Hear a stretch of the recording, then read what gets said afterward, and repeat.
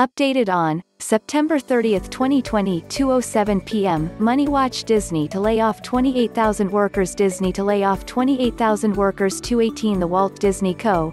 said it will lay off 28,000 furloughed workers in the company's California and Florida theme parks as it moves to recover from a sharp financial blow caused by the coronavirus pandemic. Disney World and Anaheim's Disneyland closed in March as COVID-19 cases soared nationwide, and state officials in California and Florida ordered businesses to temporarily shutter. Disney lost an estimated $500 million for every 2 weeks the attractions were shuttered, Chief Financial Officer Christine McCarthy said in May. Disney World reopened to limited capacity in July, but Disneyland remains closed under California state orders. Disney Parks Chairman Josh D'Amaro said a closed Disneyland is partly to blame for impending layoffs. In a statement, D'Amaro said that roughly 2/3 of the workers who will lose their jobs work part-time. Over the past several months, we've been forced to make a number of necessary adjustments to our business, he said.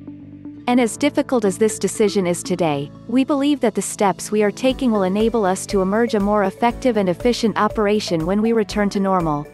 Shanghai Disneyland reopens after lockdown 235. In a letter to employees, D'Amaro tried to paint the layoffs as unavoidable. Shares of Disney have fallen 13% this year. COVID has really thrown a wrench into a lot of our businesses. Arks had to close, cruise ships stopped sailing, production ceased, Disney Chief Financial Officer Christine McCarthy said in a September 10 presentation at a Bank of America event. Live sports weren't continuing, and so there were no live sports on ESPN. So we really did have quite an impact and felt it very, very early on in the COVID world that we're living in now. The pandemic, and forced social distancing, has certainly been a big drain on Disney's park operations. But the company and its executives have inflicted some of their own wounds. To help limit the number of parkgoers, Disney rolled out an online reservation portal called Disney Park Pass in June. Visitors flooded the system on the first day and some time slots were sold out quickly. When visiting Disney, all guests and staff members must have their temperature checked. Guests must also wear face masks except when eating.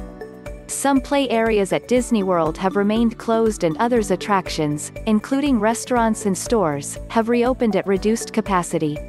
Disney officials said the company would provide severance packages for many laid-off employees, but not all, and also offer other services to help workers with job placement.